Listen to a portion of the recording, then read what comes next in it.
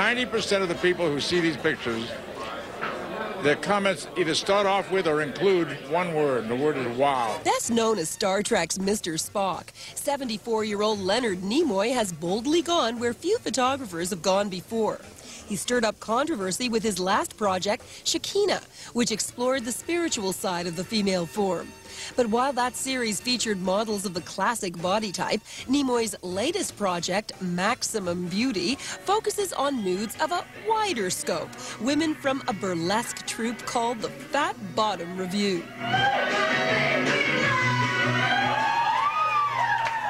I'm fascinated by the questions that these photographs raise for people, and they raise for me. It has to do with what our culture is all about in terms of body size, body type. Beauty is culture-driven. In our culture, we have been told that a certain kind of body is beautiful.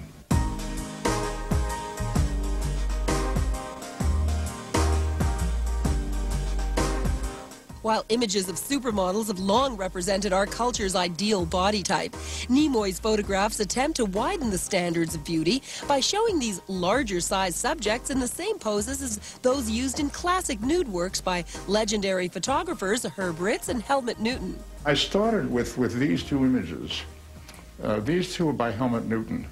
He did this composition with four very well-known statuesque models dressed and nude. And I sent his images to these women and said, I want to replicate this with you.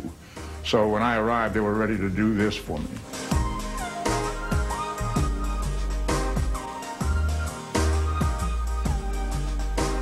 This one is a comment on an image done by a photographer named Herb Ritts, who did this same grouping with a group of very well-known models in just exactly the same composition.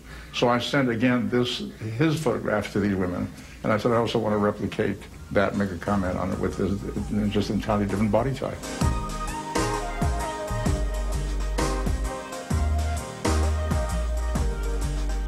It just seemed to me that those images, the Helmut Newton and the Herb Ritts, were typical of what's being shown using that kind of model in the fashion world as what is appropriate and considered beautiful in our culture. And I thought, there's something beautiful for me in these women.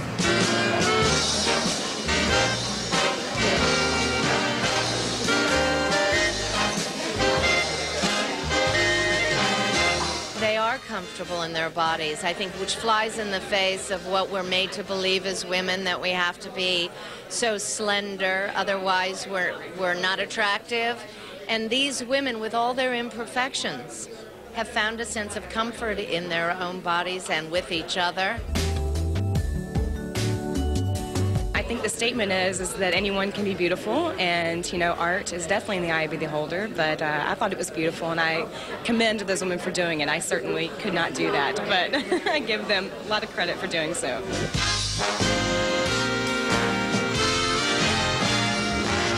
People ask me if I'm attracted to larger body types. I'm attracted to an individual. I'm not attracted to a body type.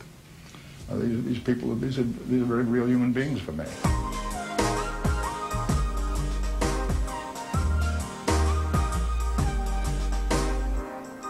Wow.